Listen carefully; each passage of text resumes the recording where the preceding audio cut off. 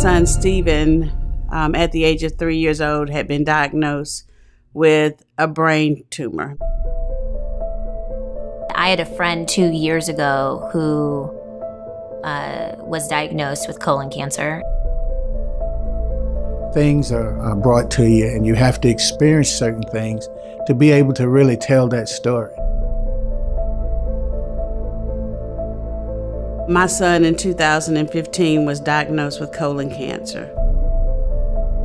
No age, there's no race, there's no religion that's not impacted by cancer. Unfortunately, in 2015, my son was diagnosed a third time. You get a diagnosis, the last thing you're thinking about is all of the logistics that are associated with that diagnosis. The person could not get to their place for treatment. That's where the SISI came in. There was a family in Weston, North Carolina that needed to get to Ohio. And Terry assisted that family in getting that child to Ohio for care that their insurance company would not.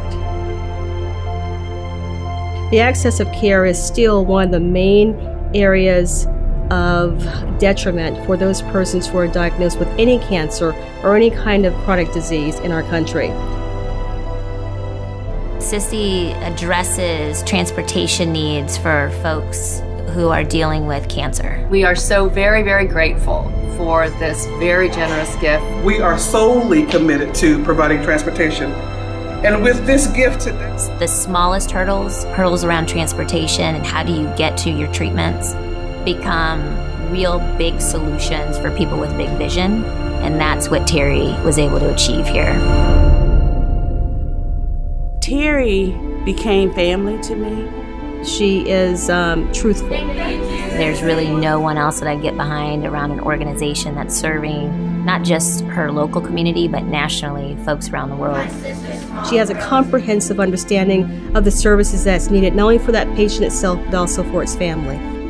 And her relationship to a close friend was the driving force in helping her to develop this. She's creating a model that eliminates those barriers. I first heard about the SISI Small Pearl Apprentice Program through my mother.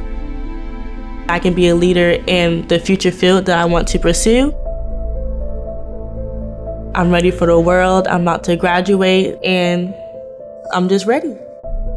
The SISI gives gas cards, but it lifts the person that it provides a gas card for. But think about that person who has to go for treatment for chemotherapy.